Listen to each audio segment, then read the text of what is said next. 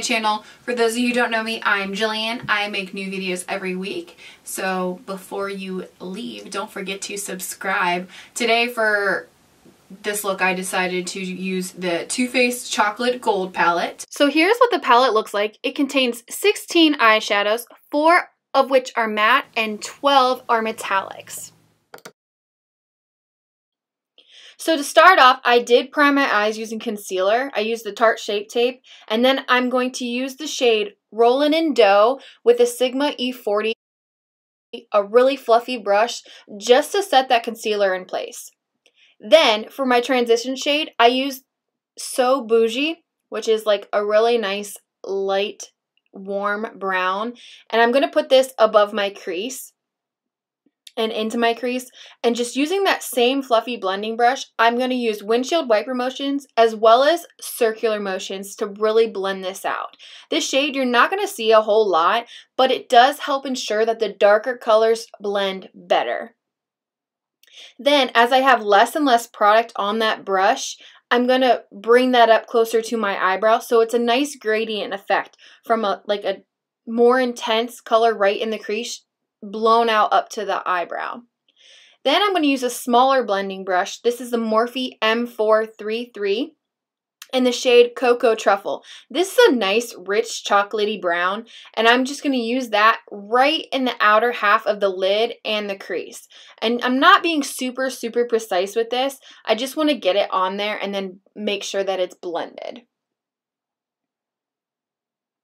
Then I'm going in with that dark black from the palette. The shade is Decadent with that same brush I just used with Cocoa Truffle. Now this black isn't super pigmented. In my opinion, it is quite patchy. I don't love the mattes formula in this palette, but I do love the shades. They are buildable and stuff. I just feel like they don't blend as nicely as previous chocolate palettes from Too Faced do.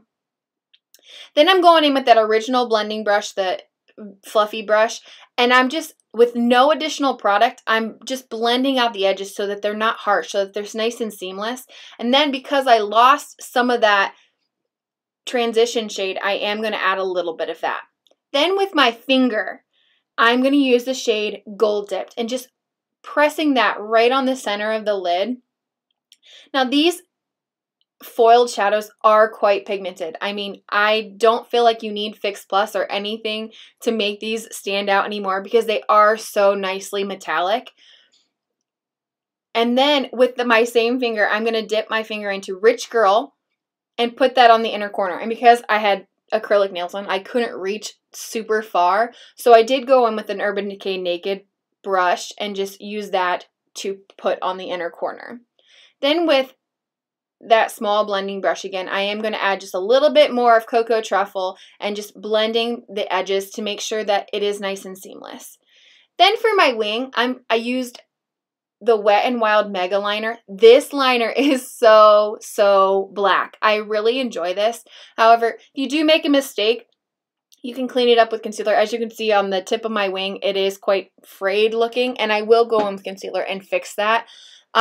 Until this liner dries, you don't want to look up because it will transfer onto your lid, so just keep that in mind. But this liner is so easy to use, and it's really nice and black. Here I am just fixing that frayed end with some concealer and a R45 brush. And then I'm going in with some brown liner. I thought that I wanted brown until I used black.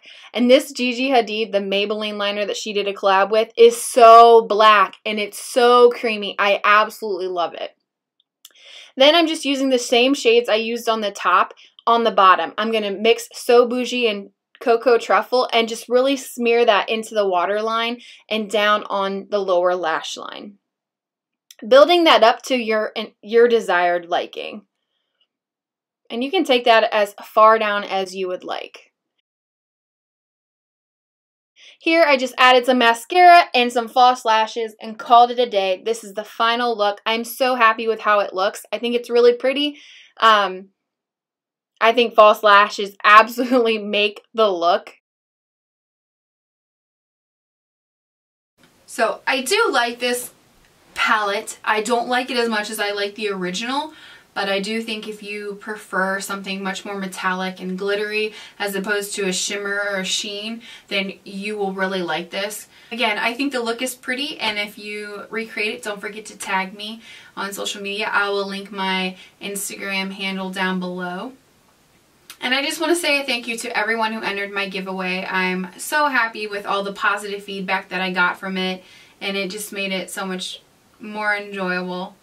Once the winner, I found out she was really excited. So I really appreciate all the positive remarks and comments that went along with that. So thank you so much for watching. Wherever you are, I hope you have a blessed day. I'll see you in my next one. Bye, guys.